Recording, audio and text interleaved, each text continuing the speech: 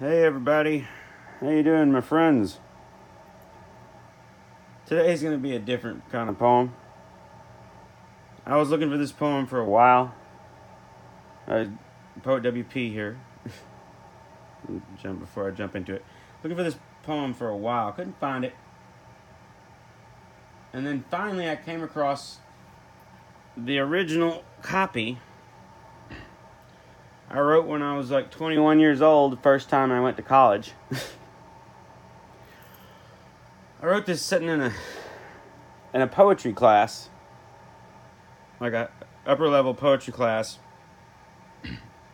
in college, while the professor was droning on about iambic pentameter or some shit,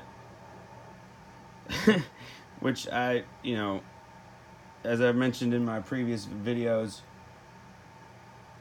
I'm a poet that, while I respect the form and all that, and rhyme schemes and whatnot, that's just not my way. I can force myself into writing that way, but it severely limits my inspiration. So I don't write that way, generally. So, I was just like, okay, I can tune this out, because this doesn't apply to me. I guess that was pretty pretentious of me, but hey, I was 21. I don't do well with form. I favor function over form, and I'm obsessed with formlessness, if you will. Anyway, I better read this poem before my battery dies. This one's called Lit Class Lovely.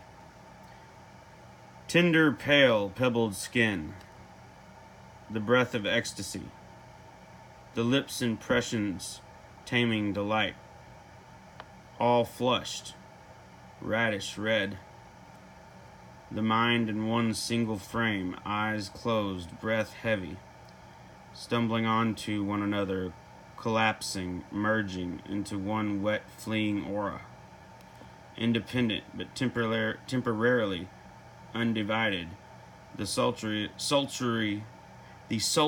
sustenance, the jubilant escape. We should stay in bed all day. Okay. Thanks for joining me.